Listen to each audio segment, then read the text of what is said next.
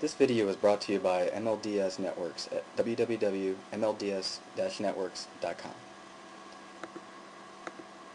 This tutorial will show you how you can use Joomla events with Jevents. Step 1. Log into your Joomla website. Once you have logged in, enter the events section of your website. Once on the events section of your website, locate the Add an Event link. Next, add a descriptive title for your event.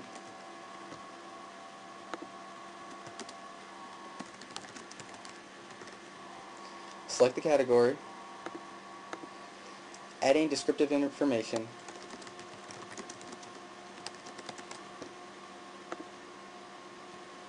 enter the location and contact information of those involved.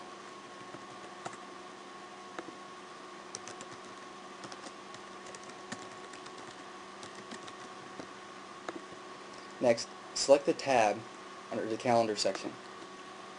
From here, you can insert the start date and the end date and time of your event. You can either enter these by hand, or you can click on the included calendar and select the dates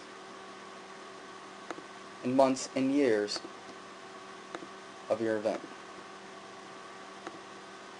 You can also choose to select the box if there is no specified time. When you're all finished, click Save to save your event to the calendar. You now see that the Migrate event spans the 15th through the 31st. You will also see that in the latest events is in the top right corner. If you have any questions, you can always reach us at www.mlds-networks.com.